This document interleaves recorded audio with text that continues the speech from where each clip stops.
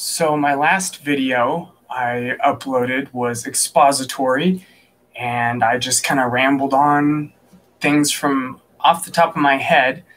This time I decided I'd prepare myself with some notes, and probably the most of the second half of this video will be actually read from my notes. I ended up deciding it was easier just to write a script out. So I'm going to tell you the historical side of my journey, and then I will talk more about the deeper spiritual realities that compelled me towards Eastern Orthodox Christianity as a former evangelical Protestant myself and a Bible college graduate. I think the best place to start is I was going to an evangelical church, and I liked this church. I was not unhappy in that I was to the point of looking for something else. It was one of the churches I had liked more. I loved the pastor. I loved the sermons. I loved the music. I knew a fair amount of people there. I can't say I was close to as many people as I would have liked to be. Probably a lot of my own fault, but I didn't go looking is my main point. I had a lot of friends at my Bible college who I trusted, and several of them were looking into this thing called Eastern Orthodoxy. Now, I had been raised being told about the evils of Catholicism, and which I don't view it as evil anymore, even though I have my concerns with it. But I had never heard of the Eastern Orthodox Church except maybe a handful of vague references. Greek Orthodox, Russian Orthodox. Some of my video games had mentioned them. And so I decided on principle that I needed to at least know something about it. And of course, the fact that these were God-seeking friends that I had witnessed, wanted truth. I knew that I at least should give it a chance, should look into it. And I felt that way about a lot of different things. I think in my head, I considered myself open to any religion if it was true, but I was sure that Christianity was the way to go. I reached a point where I went to an event at one of their houses, and they were having this discussion in the garage, and I asked them, what do you guys believe about the Bible, and is the authority for Christians? Like, how do you know what's true? And one of them explained to me that, he said, you know how you believe that Jesus got the apostles together and made them the authority, and then they wrote the Bible, and the Bible became the authority? I said, yeah. And he said, well, we believe that they never stopped being the authority, that as Scripture says, the church is the pillar and ground of truth. Scripture is profitable for teaching, but the church is the pillar and ground of truth. And I said to myself, well, that's possible, but I doubt it. And so that floated around in the back of my head. Eventually, it got to the point where, and this was about a year after I graduated from Bible college, that I decided I would go to a service with them. And I think I only caught the tail end of it. But the highlight to point out is that I absolutely hated it. I prayed, in fact, that it would end as it was happening. It was a liturgical service, formal. I thought it was boring. I thought the iconography, the paintings of saints and Bible stories around the church were ugly. I thought the vestments were ugly. They had incense burning, which weirded me out.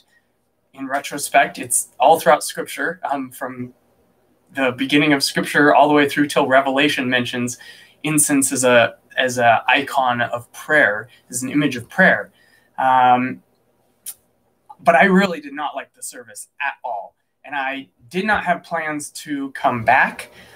But at the end of the service, as I was leaving, the priest came up to me and introduced himself.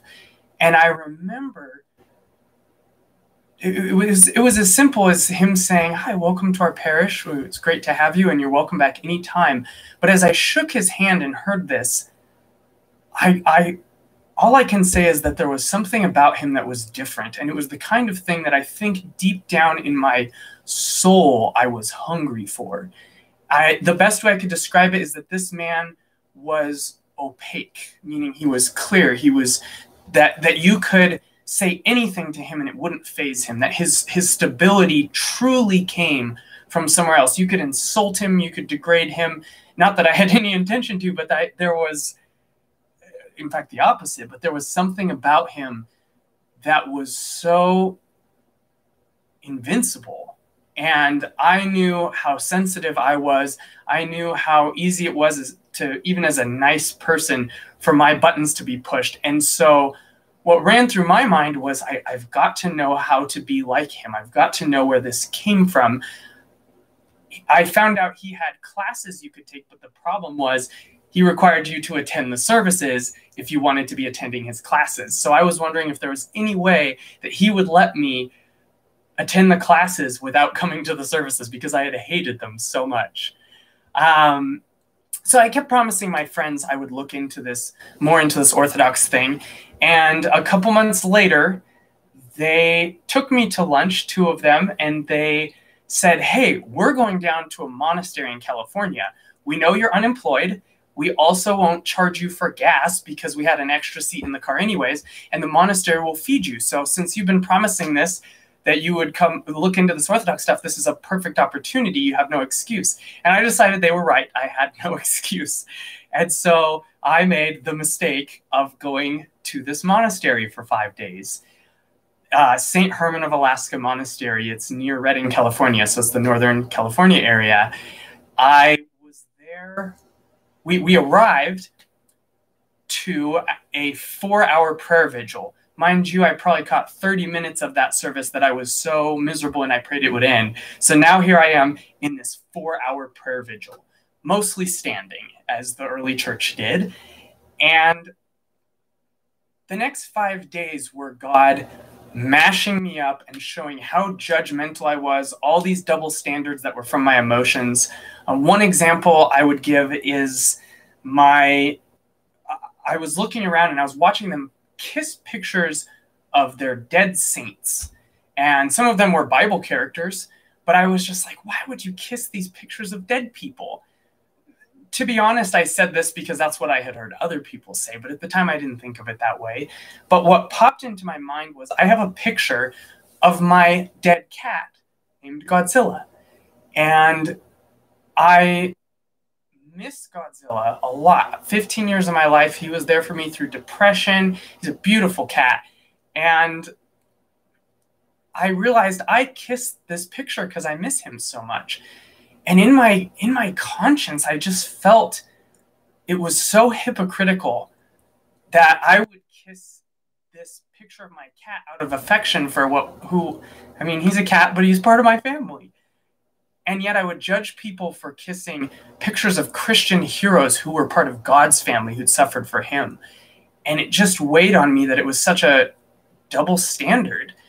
And I started to go, maybe this is not something legalistic or creepy. Maybe it's not worshiping them. Maybe it's something that's good for us. We need family. And I thought about scripture saying, the saints are alive in heaven. They're not dead people. Scripture says, I am God, the God of the living, not the dead, which people love to quote to criticize icons, but they never quote what comes after it. I am the God of Abraham, Isaac, and Jacob. So it's linked back to back that God being the God of the living and not the dead is to be the God of Abraham, Isaac, and Jacob. And these were the very people that I was calling dead people. So I was actually criticizing something that was entirely Christian and biblical and was actually, in all honesty, a faithless thing to be criticizing. It wasn't because of truth I criticized, it was because of self-justification.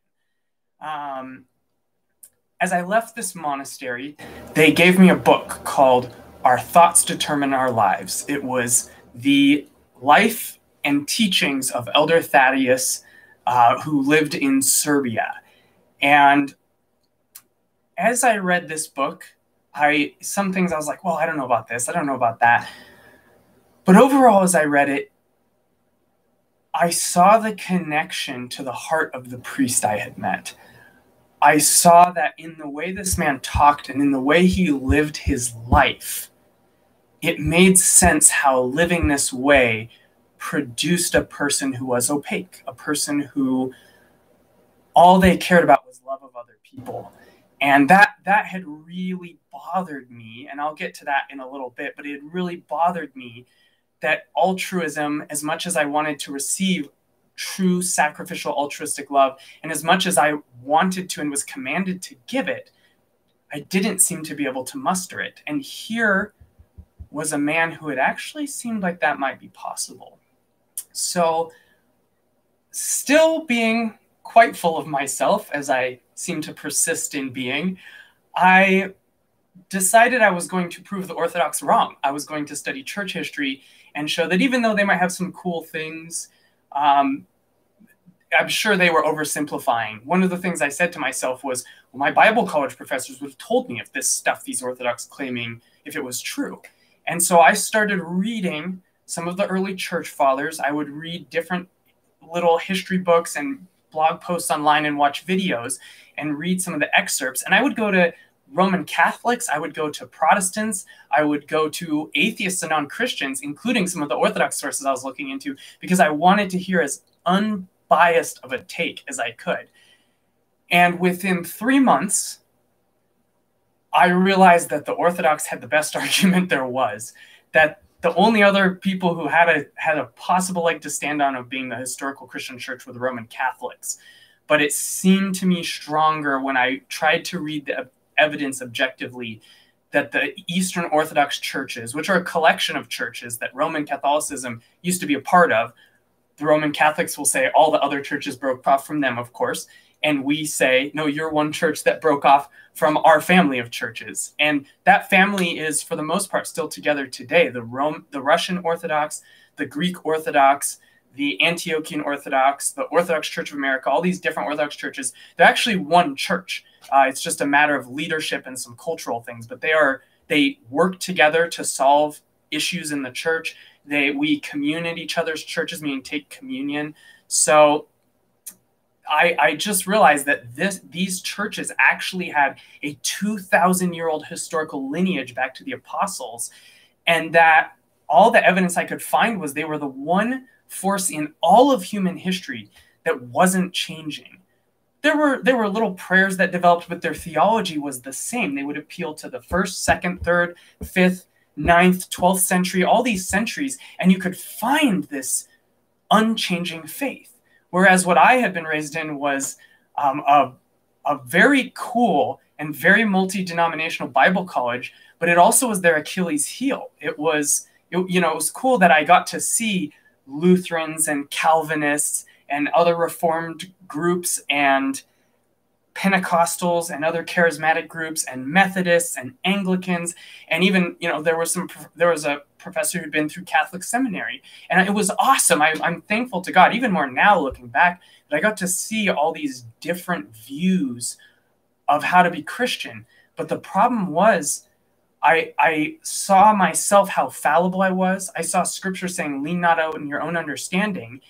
And the only way I could choose between any of these groups was to trust myself. And it seemed that they were all reading the same Bible. They were interpreting scriptures that were God-breathed and important, and they were interpreting differently. So it irked me to say that all these people seeking Jesus, that either they didn't care enough or what was going on. And I didn't see that somehow I had something that would be better, that would be safer and more superior to address these issues. And so I was deep down, I think I was disillusioned, but I kind of buried it because I was like, well, this is what God has allowed, and so I'm supposed to accept it. But once I started seeing in history that there was a solution to this, that people had done what Paul had told them to. He says, hold fast to the traditions we taught you, both written and oral. And I saw that people had done this, and then I looked back at the Protestant world I was coming from, and they basically, they didn't outright say it, but they basically lived, there's no oral traditions. Paul says that. Usually what they'd say is something like, well, it was all eventually written down. But the problem is that's just a tautology. That's not proof. Like, can you give me proof? Can you give me a scripture that says that? Because scripture doesn't say that. It says the church is the pillar and ground of truth. It says hold fast to the traditions we taught you, both written and oral. It says scripture is profitable for teaching and doing every good work. But it seemed to me, studying history, it had been flipped, Scripture was now the pillar and ground of truth, and the church was simply profitable for teaching and doing good works. And I was really irked by that, and especially as I started to study history. From here, I'm going to start reading some of my notes. Within a year, through these experiences, I saw that the changes in my heart, which I had looked for in evangelicalism, psychology, and even Buddhism, they happened very clearly and observably from the teachings and practices of Eastern Orthodoxy, from the services to the fasts, to the saints, to prostrations, bowing, and even going to the floor in the presence of Christ, to their prayers, and even their internal way of thinking about other people. It wasn't just a change that happened, as lots of things help us grow, but it was that they explained the why and the how in ways that no one else could. And the changes that my experiences in Orthodox services with their fasting and reading the saints and living life as they prescribed and had 2,000 years of history to back up, I saw it produce changes far deeper than anyone else could. Nothing compared. I visited Catholic parishes.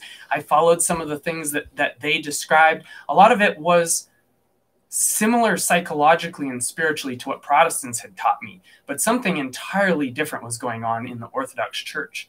And so within probably another year after the monastery visit, the 3 months of studying history, I became convinced that from the changes in me, not just from history got me in the door, but I became convinced from the changes I was experiencing in myself that it had to be this Eastern Orthodox Church.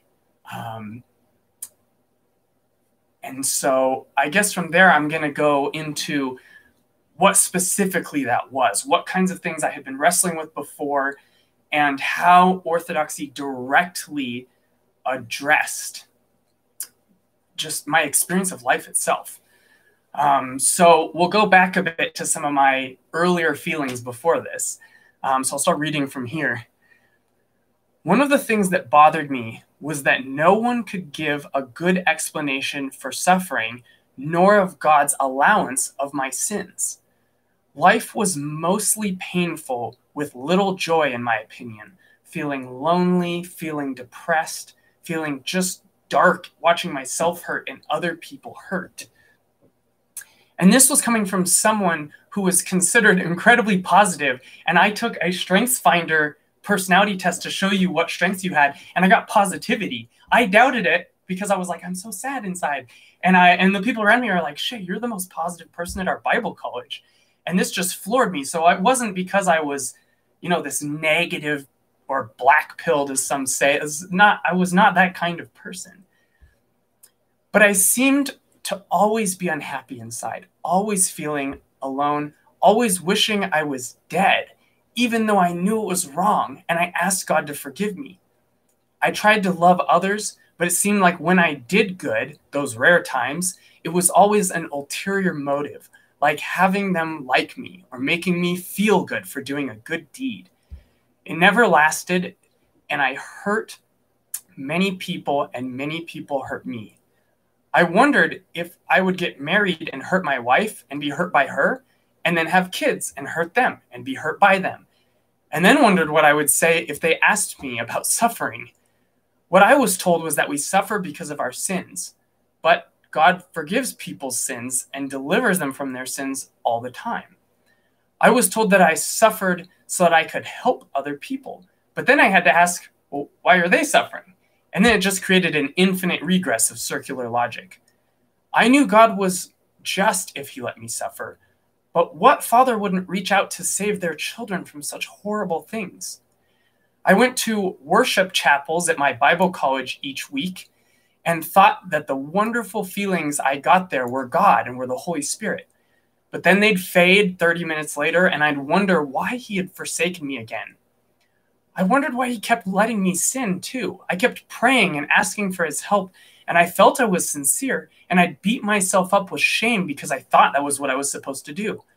why would God allow me to be in so much pain and to keep sinning when I asked for help so often?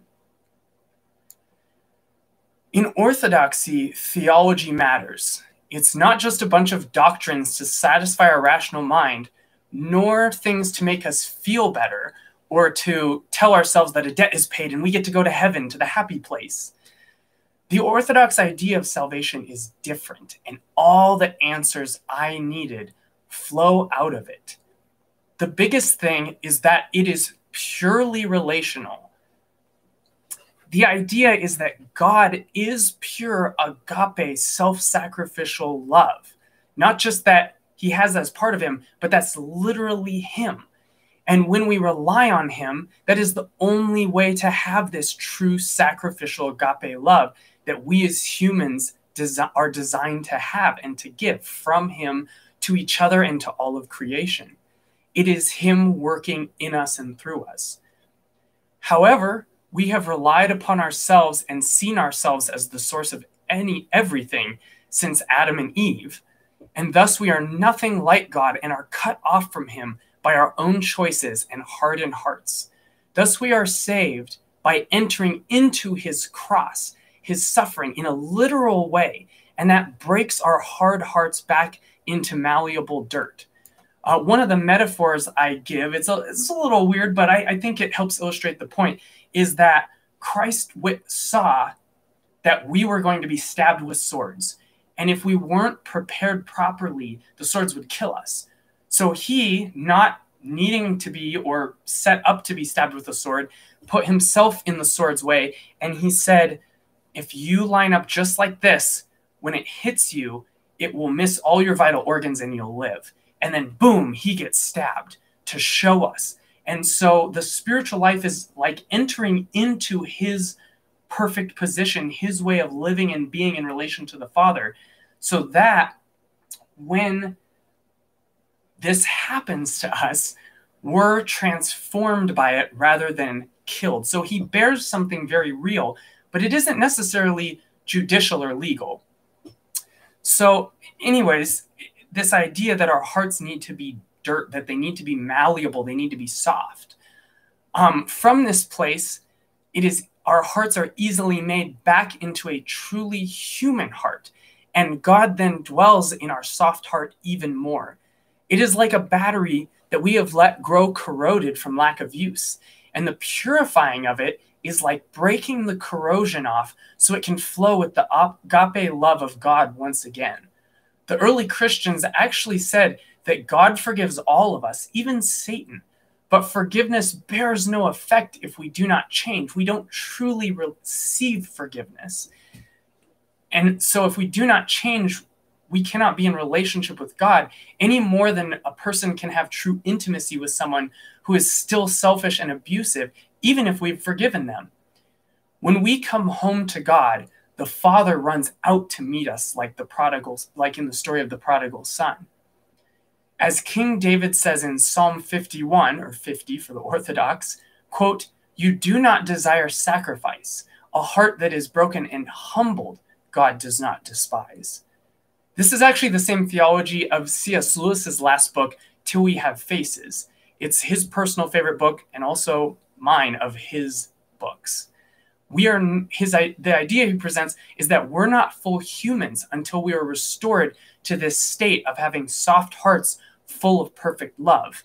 We do not have the ability then to have real intimacy with God. And so we cannot face God till we have faces. The metaphor is that God has a full face. He's a full being able to engage in relationship. But we being selfish and not relying on him and relying on ourselves, we're not actually real humans. Sin is not human nature, but the opposite. It's the one unnatural thing that's ever been part of us. And so God is restoring us to what we were made to be. It's much more optimistic view of humans than a lot of the Christianity I grew up in. It's also important to note here that this self-reliance, this looking towards myself as a judge of good and evil, which is why I condemn others, as a protector of my own identity, which is why I get defensive when I feel threatened or insulted, as the source of my own comfort, which is why I please myself and try and comfort myself constantly. And many other things. These are the reasons why God lets us sin, and even why he gave us the law. It was because all these things made humans see their need for God and thus call out to him for help. So I'm still responsible for my sin. But the thing is God allows it for the very specific purpose that when I see, if I'm willing to see, that what I have done reveals I am nothing without God, that's the very reason that he allows it. Again, all of it is about relationship, even him letting us sin. I later realized that the worship music I was so attached to was actually a form of self-soothing I had control over, and thus actually kept me from God. It was actually a form of idolatry and an addiction. The silent, sober-minded liturgical worship, which I had hated so much, and which has been the worship of God since he revealed it in the Old Testament, was actually the antidote, because it required me to give up my control over self-soothing and allowed God to act if and when he desired. And that's key to all relationships, that the other person is in entire consensual control of if they approach you and love you back. And so this idea that I just play the music I want as soon as I demand it, it trains us wrong. It's antithetical to relationships. I also realized that God let us sin so we could see our need for him, because it humbled us. We are certainly still responsible, as I said before, but our sins are allowed by God when they will be used for a deeper good. The Orthodox saint Seraphim of Sarov said that the Lord allows us to fall into such terrible vices because he is protecting us from the even greater vice, which is pride. It's important to understand that though pride in Western culture means narcissism, thinking we're so great, pride in the early church meant self-reliance that I was talking about. Thus, shaming myself, as I had done in the past, was actually stirring the very thing that pushed me towards sin, a reliance on judging myself. Paul says in Scripture that even he doesn't judge himself. What we're doing when we shame ourselves and are disgusted, which is different than going, God, I've done something wrong, we're actually putting ourselves on God's throne and judging ourselves. We're still playing God and seeing ourselves as the source. What we need to move towards is letting God judge us. We have to confess. We have to say, God, I've done this thing that is wrong and against your will and against love and is damaging to me and to others. But from there, it's God's business what he does. I will also add that fasting, as the early church did, was very key. The tradition I had been passed was that fasting was not eating at all. While that was a form of fasting historically, the main form was to avoid filling luxury foods like eggs, meat, and dairy, and also to eat only as much as we needed. I was told in Bible college, in the cafeteria by many students, to eat and eat and eat because I was skinny. I think I actually hurt my body because of it. But worse, I was more reliant on self-soothing by my own power, making my spiritual illness and distance from God worse. When I started trying to eat only as much as I needed, I actually found it was far more difficult than not eating at all. I also started to notice the distinct difference between the voice of genuine need that said, you must eat something, your stomach is being damaged, and the other impulse that said, wouldn't it be nice to eat just a little more? It feels so good. I saw that it was a similar impulse to the one that said, how dare they talk to you like that? You'd better tell them what they've done wrong. And also the voice that said, you should look at inappropriate things on the internet. That would feel good. All these voices through experience, not just dogma and statements of Bible verses, but actual experience that lined up with those verses, I could see what it was I needed to war with in my Christian life. So now I could see in these many practices that a change happened in me when I followed them. It had nothing to do with earning something from God and everything to do with an ontological change that needed to happen in me, something real. It wasn't a problem in an external judicial system or some record of bad things that God kept, but that I was a terrible friend and abused God and the world. But in Elder Thaddeus and in the priest I met, and in many other saints and Orthodox Christians I met, I saw a deeper experience and transformation than I had witnessed in any other realm of my seeking, be it Protestantism, Catholicism, Buddhism, Hinduism, atheism, psychology, and other places. I do believe God will shock us that he was working many places that we would have never guessed.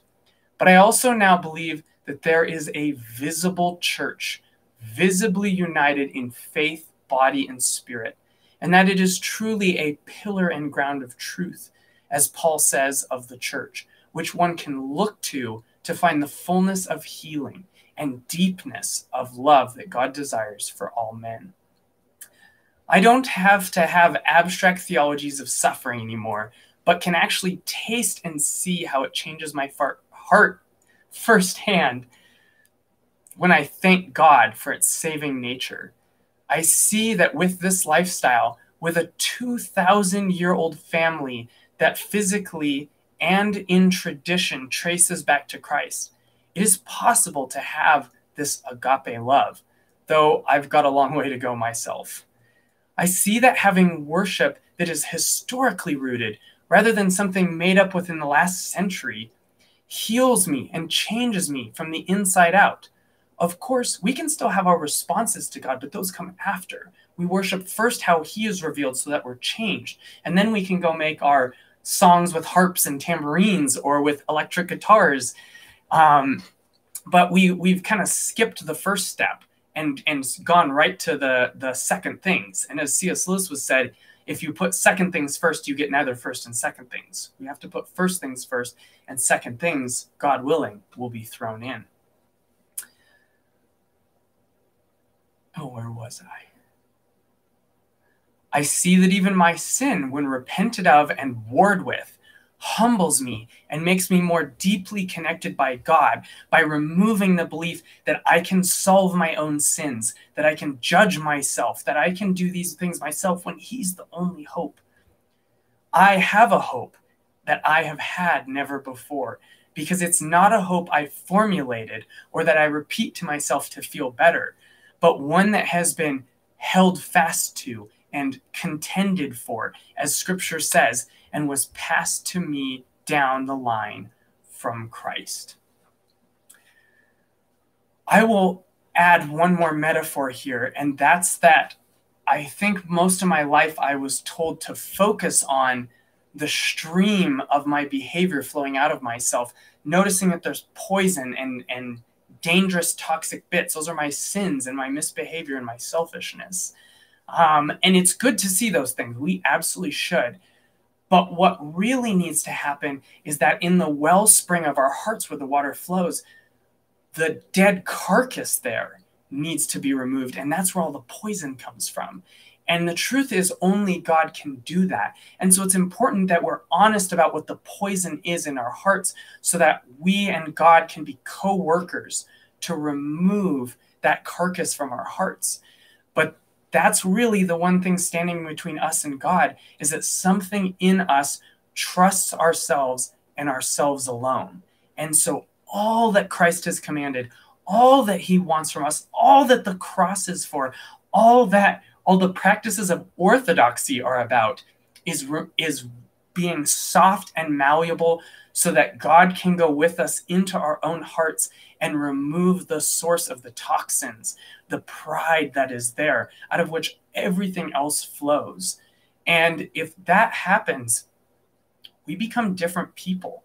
We don't even have to preach at people or share Bible verses, not that that's bad, but it's secondary. We carry something with us, the Holy Spirit in us, more and more as we purify our hearts through these practices, through another one of them being to see ourselves as the chief of sinners and to see other people as having excuses. It makes us give up the knowledge of good and evil that we're so addicted to.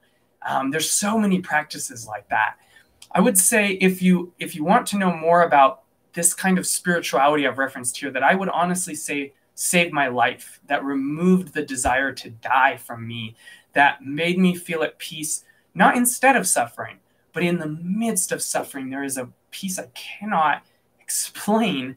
I can try, and I did try, but ultimately it's beyond words, but it's a peace that surpasses my understanding. If you want to understand these things, I would recommend getting the book, The Mountain of Silence. It's not a book that's going to try and argue you into being an Orthodox Christian. It could have that effect, but it offers insights from the first 1,000 years of Christianity and even modern Orthodox saints and elders about the kind of inner work, the toolkit that makes our heart soft. And it's all out of obedience to Christ. It's all from him, and it's all to his credit. And if ever we don't see it as that, it won't work. None of it will work. It's always built on seeking him.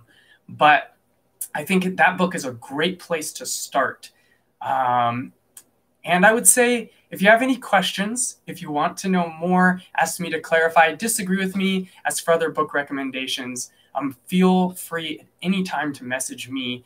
I am a life coach, basically a psychologist. You can't call myself one because I'm not. I don't have a 7-year degree, just a 4-year one. But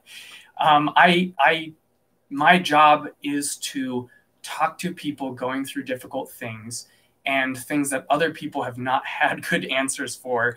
Sometimes, a lot of times, I help people who other counselors and pastors have ended up hurting, even unintentionally. So feel free to message me. I talk to people pro bono if needed, and I would love to chat with you anytime. God bless you on your journey to finding truth and to finding love and to knowing him ever more deeply. Glory to the Father, and to the Son, and to the Holy Spirit.